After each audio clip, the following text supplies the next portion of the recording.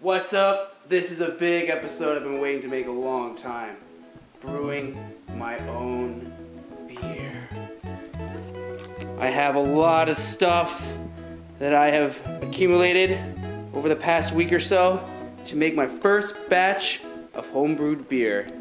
So I'm going to be making a thing called easy wheat. Basically all it is malt and hops.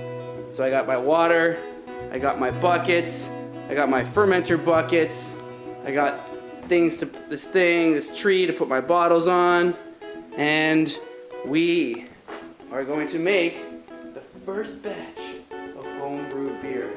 So I got my pot in here. I haven't put water in it yet, but I'm going to be putting water in there soon, and then we'll get started. I'll try to break this video up into a couple parts so it's not too long.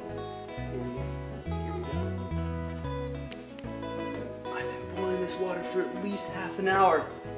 Oh wait, we're getting close. Finally. Adding the malt, and I gotta get it out and start stirring it. Well, the first mistake I've made, I think, is I had too much water in there. Yeah, so it's really close to the top, but I gotta get this thing to a boil again, and I'm trying to stir it up, make sure it doesn't burn on the bottom.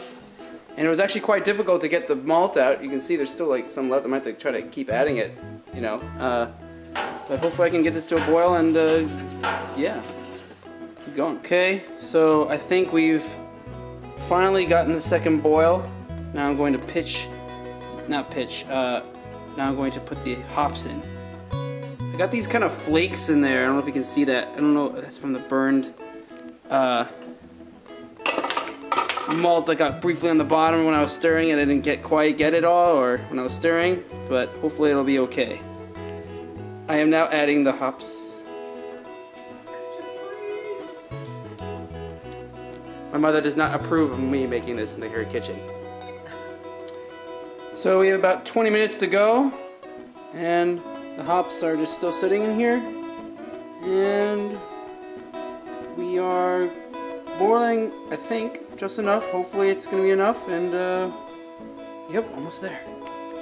We've just finished the boil, and now I just placed the wort inside an ice cooler thing to cool it down quickly, and we're going to start the fermentation process once it gets down to 75 degrees.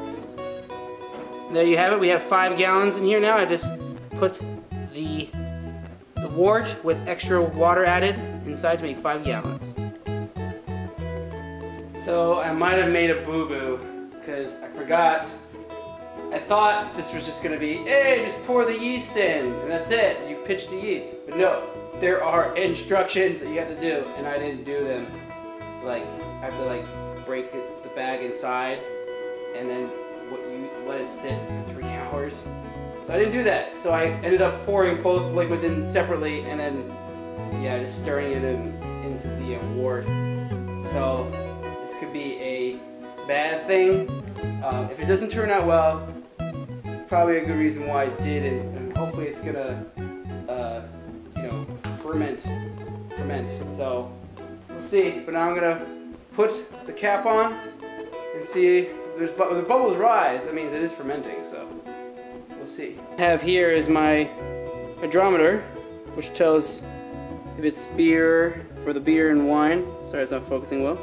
But as you can see, it is in the beer category, and now it has to get to where the blue line is, and that's what it means it will be when it's fermented.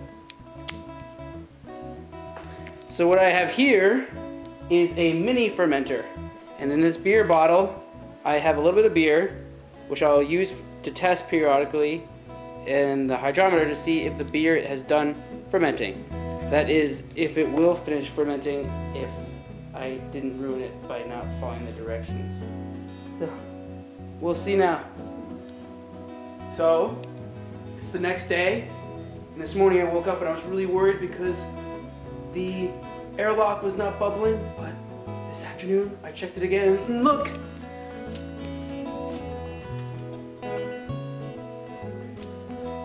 That bubbling means means it's fermenting.